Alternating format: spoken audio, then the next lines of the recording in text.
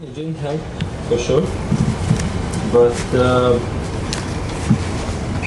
I think we had easier matches than him yesterday, so I don't feel that that was the reason that I lost today, or the reason that he won today. It wasn't a perfect schedule, but it was the same for both of us. Next question, please. You had a long day today. What did you do to recover from those matches yesterday, and how did you prepare for tonight? I didn't feel tired today, you know. We had a long day yesterday, but I mean, we didn't start before 9:15, so I slept long.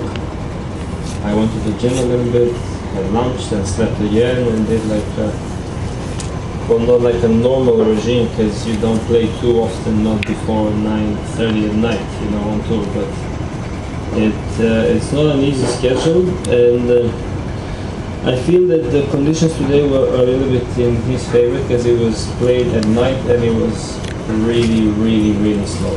And as you know, Gael is probably the best defender on tour, so he was managing to recover some balls which were really incredible.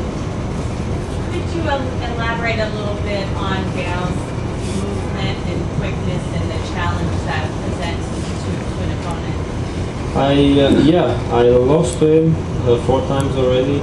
I think I won once or twice or 3 times, and I know what it means to play against a guy which is this quick. You know, today, even though knowing about it, and even though my coach told me before the match, the point is never over until you see the ball bounce twice.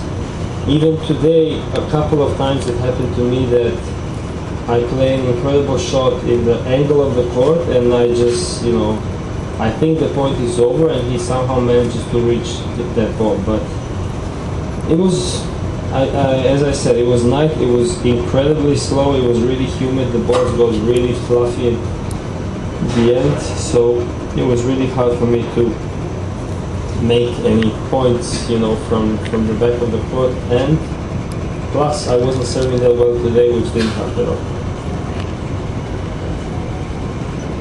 Two more questions. Where do you see yourself going from here in terms of performance and ranking? What are your goals and priorities? My goal is to finish the 2011 season in the top 20. I have a couple of points to defend, I think at the US Open and then Davis Cup, but then at the end of the year, not that much. I feel like I'm playing well. Today, I didn't think the reason that I lost was my forehand or backhand. It was more like lack of concentration. You know, I was getting so frustrated that I couldn't win 3 points off my serve, and that I couldn't finish up the points as I wanted to and as I did in the previous 2 matches. So I feel fit. I don't feel tired at all at the moment. So I think it's going to come, but the goal is top 20 at the end of the year. Janko, a few weeks ago you posted a photo on Facebook of you and Novak Djokovic, and I think you later took it down. Can you talk about how that photo sort of happened, how you staged it, what was going on? There was a bad joke. You know, we were really happy that we won Davis Cup. We were at dinner, and you know, it was like I think it was a plastic gun, and it was a bad and it was a stupid joke. You know, just at that time it seemed funny because we were the joke was about how dominant Novak is, that nothing can, you know, stop him this season. You know, but as you said, the next day I took it off Facebook and Twitter. But as I heard later, it was all over the internet, and you know, people were blaming me for, you know, thinking that I hate Rafa or whatever. I called Novak and Rafa the next day. I spoke to them, and you know, they were fine about it, but you know, they told me to be careful because in the world of this social networking, you know, people can get things like this in a wrong way. I still blame myself. I think it was a bad joke. But anyway, you can make a bad story out of anything if you want to, you know. I apologize to anyone who thinks it was like offensive to anybody on tour, but you know, the pictures were off the next day, and that's in the past. What is the dynamic among the Serbian players, the men in particular, who are so good? Do you take pride in Novak's success, or is there more competitive tension among you? it? I think it's something in between. You know, I don't take pride in Novak's success, and it's something like I like having Victor and Novak and Nenad as a part of my life and as a part of my tennis career, because I feel that in a way they push me to be better. You know, if I see Novak being number one and Victor almost being top 10, I'm saying to myself that I want to be top 20 and maybe top 10 next year, because if these guys can do it, I can do it, because I'm looking what are they doing from the first row seat, you know?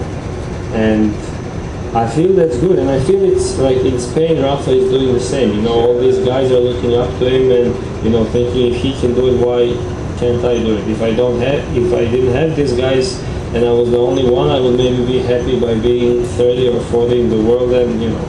But I feel they're pushing me to be better. Last question, please. Janko, you're playing, you're representing with those other guys, Serbia in the Davis Cup semifinals that is here, and I believe, heard that you're talking about playing mixed doubles in the Olympics with Gael Monfils, is that right? And you talking about representing your country and playing for Serbia. I am generally playing good for Davis Cup. I like the team spirit that it has.